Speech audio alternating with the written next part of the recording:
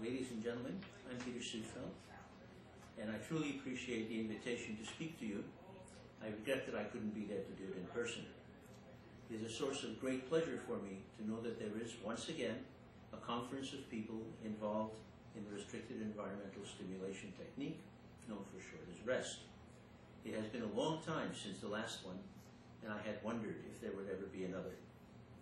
Although I know that your interest focuses on flotation R.E.S.T, the original 1950s version was chamber R.E.S.T, then called sensory deprivation.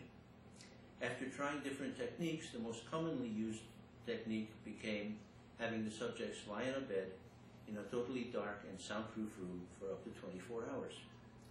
Early reports of hallucinations, disorientation, and high anxiety turned out to be the result of procedural errors, not of stimulus reduction itself.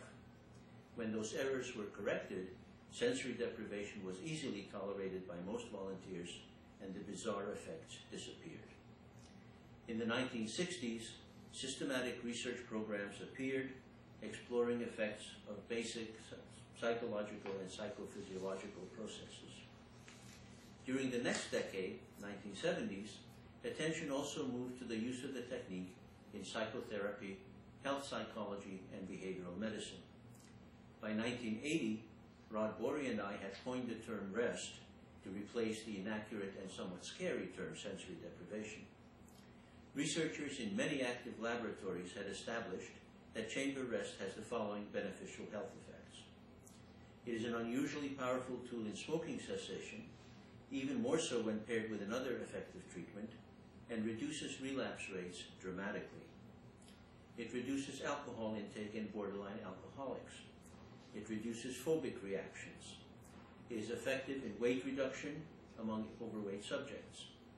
It reduces the symptoms of acute LSD and PCP psychosis, autism, schizophrenia, and disorientation in Alzheimer's patients. It reduces memory loss after electroconvulsive treatment. The 1970s were also the decade when flotation R.E.S.T became prominent after John Lilly invented the tank in which dissolved Epsom salts allowed people to relax in shallow skin temperature water. You all know how the tank works, but you may not all be aware of its established uses. Rod Borey's talk will go into more detail, but here's a list of effects found anywhere from in 1 to a dozen or more studies. Reduced physiological signs of stress and tension, blood pressure, stress hormones, heart rate, and so on. Improvement in positive mood states. Reduced psychological tension, anxiety, and subjective stress. Increased spontaneous recall of pleasant autobiographical memories. Decrease in chronic tension headaches. Decrease in chronic pain from various causes, including rheumatoid arthritis and premenstrual syndrome. Decreased severity of obsessive-compulsive symptoms.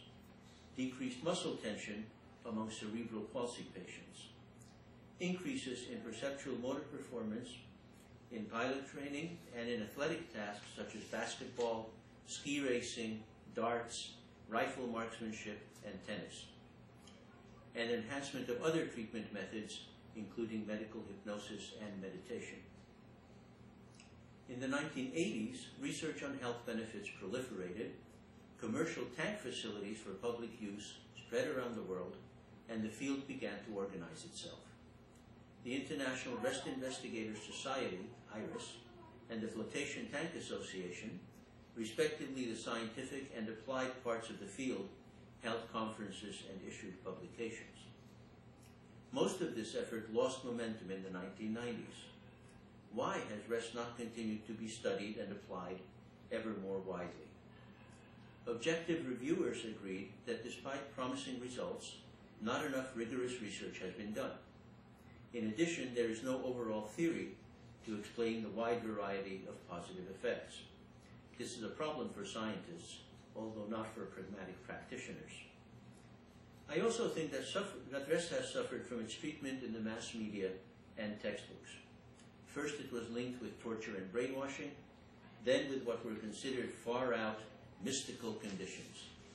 Here, John Lilly's combination of experiments with drugs and flotation and Paddy Chayefsky's film Altered States did the field a disservice.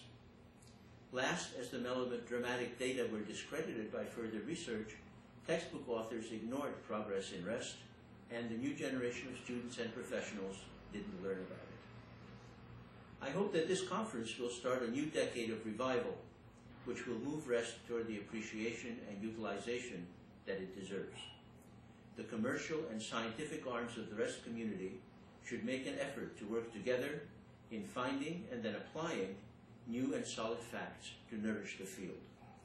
This meeting may impel new steps in both directions. I wish you high levels of stimulation, enjoyment, and productive interaction. Thank you.